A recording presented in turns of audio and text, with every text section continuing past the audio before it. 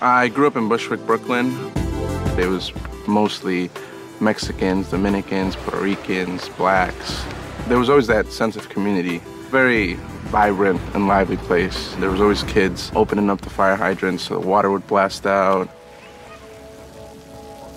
When I was 16 years old, my family and I were evicted because of financial situations. During that time, we were completely dependent on the government. It was really difficult for my mother. I knew that the only way that I could move forward was creating those opportunities for myself that would get me out and see different parts of the world. Everything I had known was limited in scope to my block. That was my worldview right there.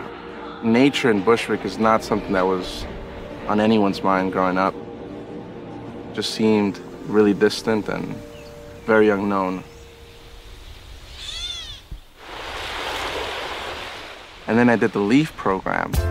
The Nature Conservancy's LEAF program stands for Leaders in Environmental Action for the Future, and its goal is to empower the next generation of environmental leaders. I was 17 years old, and I finally got exposed to that place that seemed so far away, which was nature. And that's where that myth of nature being this unknown place was completely shattered. Beautiful? Yeah.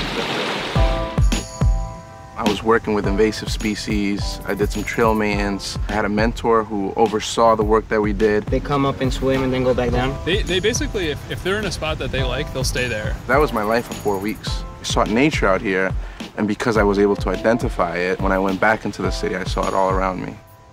I had to see the tree in nature and wilderness to see the tree in the city. From a little seed of an idea planted back in 1995, we've really been able to expand and grow. Now we're working in over 8 cities to empower urban youth from across the country and seeing our young people come back completely transformed and ready to take on leadership in their communities and empower their peers and their families. I'm really excited to go to graduate school, and I'm going for a conservation leadership program. I'd like to return back to Latin America to explore my cultural roots through a lens of conservation. If that conservation ethic isn't instilled in the next generation, then we're not going to get anywhere. Things are not going to get better. My sister Andrea, she's 12 years old. She's my best friend. Through the work that I've done, I've inspired her to think about nature. She wants to work with animals, and it makes me happy that she's already having these conversations with me. I'm that role model that I always wanted. Coming from a background where I might have been told through strong societal institutions that I wasn't going to be able to succeed, and then I did it.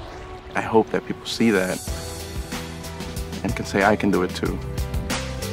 The tree in the city is in reality no less worthy of our wonder and respect than the tree in an ancient forest. Both trees stand apart from us. Both share our common world. The special power of the tree in the wilderness is to remind us of this fact. When you join today, you'll help the Nature Conservancy achieve lasting results for both people and nature.